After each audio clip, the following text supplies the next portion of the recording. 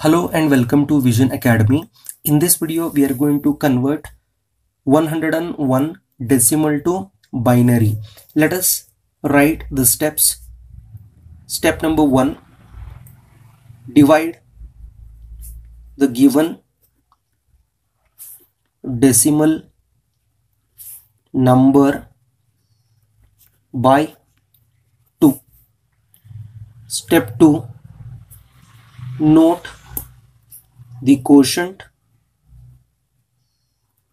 and the remainder. Step 3,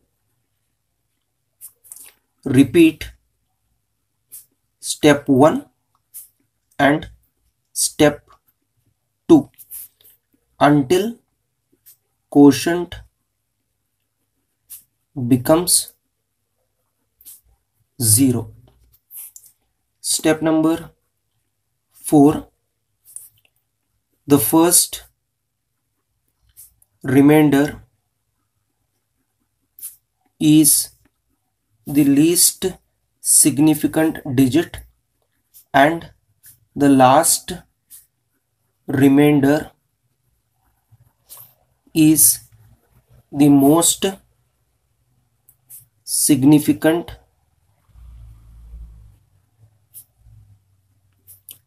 digit. In short, we'll write MSD. Write the binary equivalent of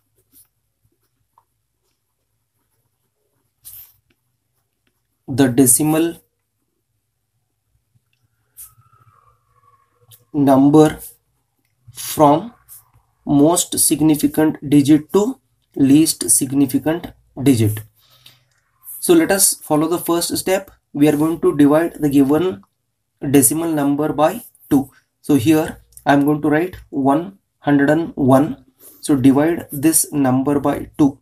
So 2 5s are 10, that is 2 50s are 100. So here 1 will become the remainder. Next again divide this 50 by 2.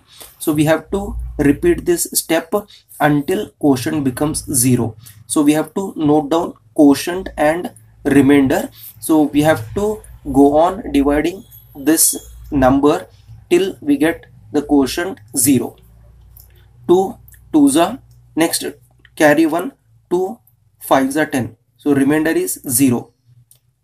Next 2 1s are, 2 2s are 4, 1 is the remainder.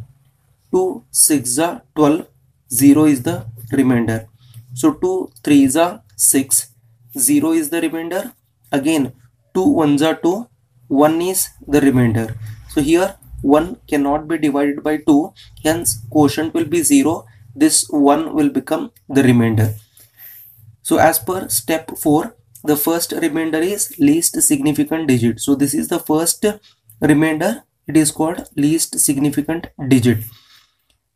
Now you can see the last remainder is most significant digit. So this is the last remainder. It is called most significant digit. So we have to write the binary equivalent of the decimal number from most significant digit to least significant digit. So we'll have to write it from bottom to top.